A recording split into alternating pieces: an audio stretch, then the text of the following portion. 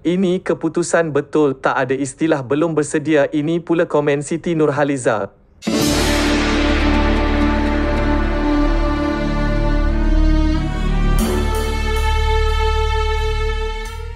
Malam kelmarin akhirnya Ahmad Iqbal diumumkan sebagai peserta yang terkeluar dari pentas Big Stage pada minggu kedua. Ternyata nyanyian Iqbal membawa lagu ketahuan tidak berjaya menawan hati para juri yang terdiri dari Ajai, Datuk Seri Siti Nurhaliza dan juga Aina Abdul. Ajai dengan jujur memberitahu Iqbal tidak ada bakat langsung dan hanya memberi 4 markah. Datuk Siti pula memberi markah yang agak rendah iaitu hanya 11 markah saja. Manakala Aina Abdul memberi 10 markah. Bagi Datuk Seri Siti Nurhaliza, sekarang ini dah masuk minggu kedua dan ini bukan masa untuk menggunakan alasan masih belum bersedia. Siti juga berkata penyingkiran Ahmad Iqbal sememangnya satu keputusan yang betul.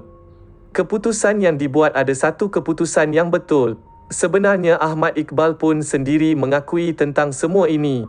Oleh itu, semua pihak haruslah menerima keputusan ini dan ianya merupakan satu perkara yang terbaik untuk semua orang.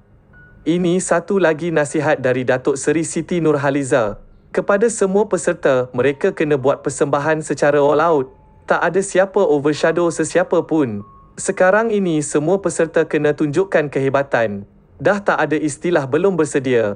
Apabila berada di atas pentas, kena beri sehabisnya all out.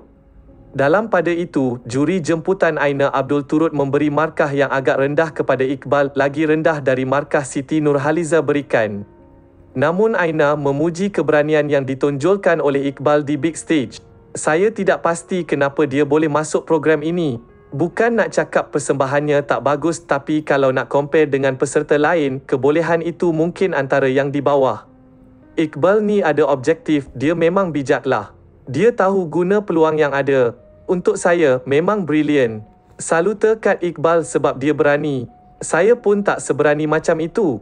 Contohnya kalau masuk Maharaja lawak, saya tak akan buatlah sebab saya pun memang dah sedar diri ini bahawa saya memang tidak lawak. Iqbal pun macam dah lali dengan semua komen yang diberikan kalau saya tak boleh. Tak sanggup. Sebelum itu, jutaan terima kasih saya ucapkan kerana sudi subscribe channel saya.